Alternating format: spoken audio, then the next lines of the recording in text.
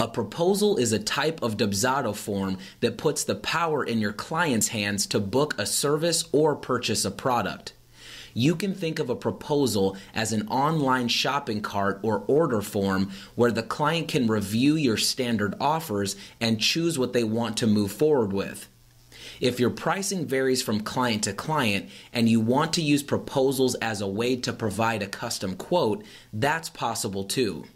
In this lesson, we'll explain how the proposal process works and show you how proposals can be adapted to fit your business model, whether you offer set packages and add-ons, custom quotes, or something in between. With all Dubsado proposals, you can share a proposal by itself, or you can share a proposal with a contract, you can share a proposal with an invoice, or you can share all three together on the same link.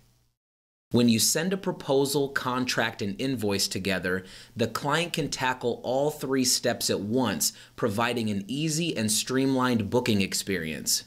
When your client submits a proposal, Dubsado will automatically generate an invoice behind the scenes. If you included a contract, the client will be directed there to review and sign electronically. If you've included an invoice, the client will see the invoice with their proposal selections, including payment schedule details and a Pay Now button for handling the initial payment. Let's take a closer look at the different ways proposals can be set up. A package selection proposal works best when you have standardized pricing and services. First, you'll create a package for each of your offerings under Templates, Packages. Packages are the building blocks of invoices, containing one or more line items that can quickly be added to an invoice. Then, on the proposal template, you'll use a special package element to connect the Select button on the proposal to the correct package details. When the client receives the proposal, they'll be able to choose which package they would like.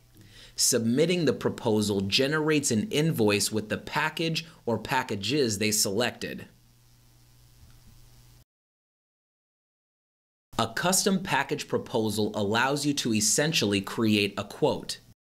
This type of proposal requires more preparation up front, but the end result is a streamlined experience for your client. First, you'll create a master template for your custom package proposal so that you don't have to recreate the design and general format for each use. Instead of offering multiple packages on the proposal, you'll only offer one, and it can be any placeholder package for now. Then, you'll copy the proposal template inside a specific client's project and change the details of their specific package. You can adjust the line items, quantities, description, or price as needed. Any changes you make will only affect this unique copy of the proposal for this client. When the client submits the proposal, an invoice will be generated with the custom package details you set up ahead of time.